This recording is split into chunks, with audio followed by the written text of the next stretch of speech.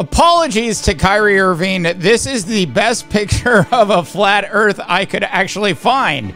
Now, this is a picture of how the earth actually looks. Now, we are not going to do a geography show today on the Underrated, but we are going to talk about what I think is one of the most dangerous teams in the National Basketball Association with 7 games to go. And yes, it is Luka Doncic and the Dallas Mavericks. That is the topic on the Underrated NBA show today. All right, if you haven't had a chance yet, it's shameless plug time. Check out our big website at underrated.media. Now, in terms of the Dallas Mavericks, let's all just take a step back and be honest. There were times earlier in the season that I think a lot of people, including myself, thought this Dallas Mavericks team would most certainly actually have to live in the world that the Golden State Warriors and Los Angeles Lakers are currently living in. That's right, the NBA play-in. But things have definitely turned around, definitely in the last month and a half. The Dallas Mavericks, it's unbelievable because they were so bad after the All-Star break, but they've turned things around.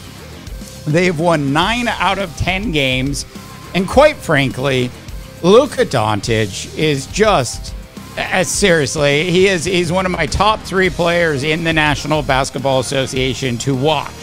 I think watching any game that Luka Doncic is going to play in between here and the actual start of the playoffs is actually turning into must-see TV. We are running some video from what he did against what was the hottest team in the NBA in the Houston Rockets when Luka dropped just 47 points on the Rockets the other night. So listen, this isn't just all about Luka Doncic. We know how great Kyrie Irving has been throughout his career. We also know at this point that Kyrie Irving and Luka Doncic actually do work well together. Any of the speculation that came out last year after the trade went down, whether or not Kyrie and Luka would be able to coexist in a NBA franchise, seemed to be real. I mean, if you look at how bad they did play together last season. Now, this season has been a completely different story. And sometimes in the National Basketball Association, when a big trade is made, it does take time. It doesn't always take time, but in this particular case, it took time for Luka and Kyrie to actually figure out how to play with each other. But look, those times are gone.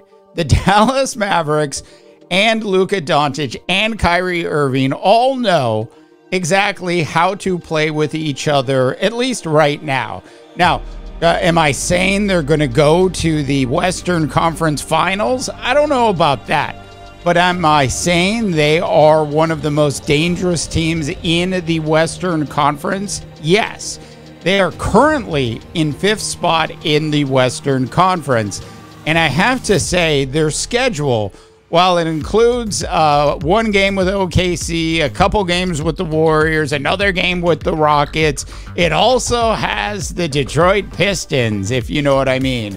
Look, the Dallas Mavericks, the moves they made at the NBA trading deadline to bring in Daniel Gafford and PJ Washington have been fantastic moves. Now, both of those players have played well at times. It's been really a rare case to this point where they both played really well in the same game. Some nights it's PJ, some nights it's Gafford. Either way, both of those players have shifted how the Dallas Mavericks can play. They no longer have to just be a perimeter basketball team. They can actually play on the inside as well. Now, we know that the rookie Derek Lively has been, if you will, especially at the start of the season, a breath of fresh air for the Dallas Mavericks organization. Now, he's sort of tailed off a bit. He's had a couple injuries here and there, and those things can certainly be expected when you're talking about a long season in the NBA. But there are other key pieces.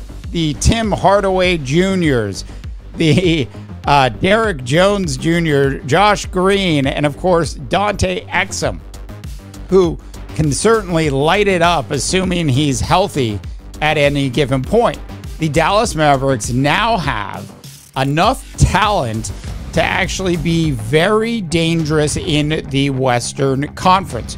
Currently in 5th, an outside chance of moving up to 4th, but I suspect the Los Angeles Clippers will figure things out.